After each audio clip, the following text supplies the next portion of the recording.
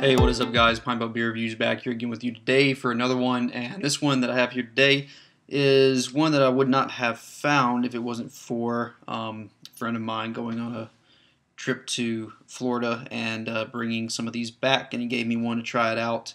It is Dogfish Heads SeaQuench Ale. Where's the label? There it is. SeaQuench Ale, Session Sour. It is a blend of three different Germanic styles, a Berliner Weisse, a Kolsch, and a Gosa. That's interesting. It is brewed with lime juice, lime peel, black limes, and sea salt. I'm not really sure what black limes are. If someone wants to educate me in the comments, I've never heard of black limes. But it is, what was it, 4.9% ABV, so it's sessionable. Yeah, it's not like whenever I think about a session ale, I think something that's more 4.2, somewhere along those lines. But anyway, I've had the can out for a little bit. It's starting to get really sweaty. Let's go ahead and crack it open. Gets an 86 on Beer Advocate, which is a very good score. I believe the brewer's given an 85. Gets a 3.79 on Untapped, so that's a fairly generous Untapped score. I've never had it before. I've never had a Dogfish Head beer before, actually. So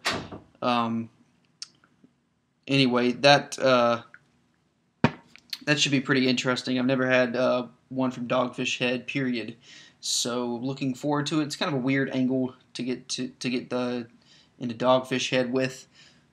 Being this sort of strange brew, but as far as I can tell, most of their brews are fairly, off-kilter type of styles. This gets about 3 fingers of really basically soapy white head. Looks like any type of beer that you would expect. Has like a sort of hazy gold appearance. Looks a bit like a Kolsch actually, in appearance, with that's sort of just overall kind of general haziness. Lots of little small bubbles streaming up from this regular pint glass. The head looks like it's probably going to be a bit slippery, so it'll probably just dissipate as we drink this. Yeah, let's go ahead and go for the aroma on this one. So it smells like a Kolsch, smells like a Berliner Weisse, smells like a Goza, kind of just smells like basically all of those combined, which that's exactly what this is. Hints of lemon, almost sort of a yeasty kind of wheat type smell to it. This is supposed to be, I guess I should say this. This is supposed to be one of the most thirst quenching beers. I think there's some magazine that called it that. I believe it's just when my friend was talking about it, he was saying this is kind of like a beer that prevents dehydration. I was curious about that. Why what that was about. So it turns out it's just the flavors of the limes and a bit of the saltiness and a bit of all that to really kind of make for a very thirst quenching type of beer. I guess think of it like kind of like a citrusy sports drink or something like that, I suppose. But my mouth is pretty dry, so let's go ahead and go for the flavor on this and see what it does.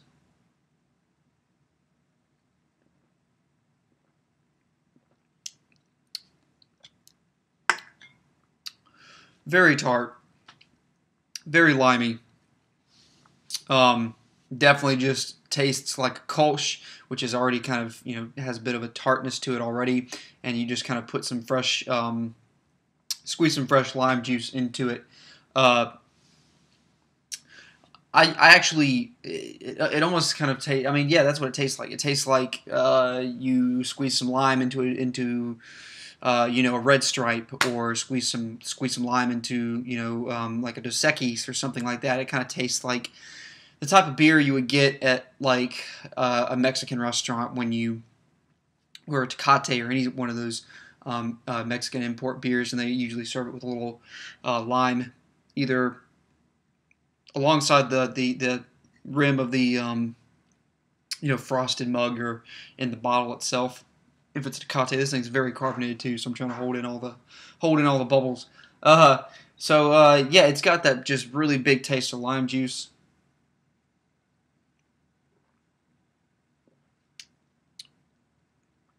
well, like almost enough to make me pucker. You know, make my mouth want to kind of shrivel up a little bit. And with again with the black limes, I've never heard of black limes before.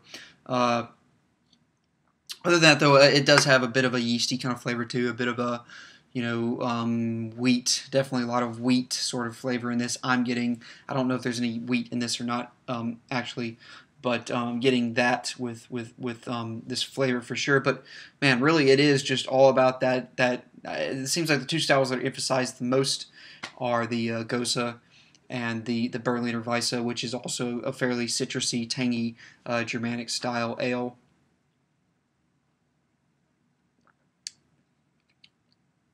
Finish is pretty wet. The lime kind of flavor is starting to sort of subside a bit. It was just that first couple of swigs on this that really sort of, you know, got me on my palate a bit. But mostly getting salty, mostly getting lime. I mean, like if you were to do like you could probably make some sort of beer cocktail with this with some tequila or something, and you would just be set. You know, the mouthfeel itself is kind of medium light, more towards light than the medium side. And like I said, it's very carbonated as well, very foamy. But in terms of being a thirst quenching beer, that is a lot of lime flavor in that. I mean, this is basically like a lime session ale. I love lime juice though, so it's, you know, if I wanted to be out by the pool, and man, like, you know, if you get just really a lot of sun out by the pool or a lot of sun out on the beach or something like that, if you had, you know, a little 6-pack or something of these for the day, you would be set in terms of just, yeah, getting a lot of that, just that quenching citrus, sort of those flavors. I would definitely want to drink some water and stuff like that alongside this, but after a while. It really does have a nice, refreshing quality to it.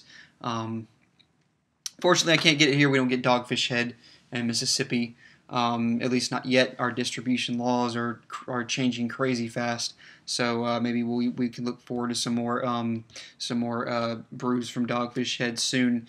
So if you do want to try it out, I definitely recommend it. If you can find it, it's in this little sea green can, the SeaQuench Ale Session Sour from Dogfish Head. So yeah, with this one, for the style, A-. It is really great. I would definitely drink it again if I could find it, and if it was summertime, for sure. But yeah, A- on Dogfish Head SeaQuench Ale for me, guys. And until next time, thank you for watching.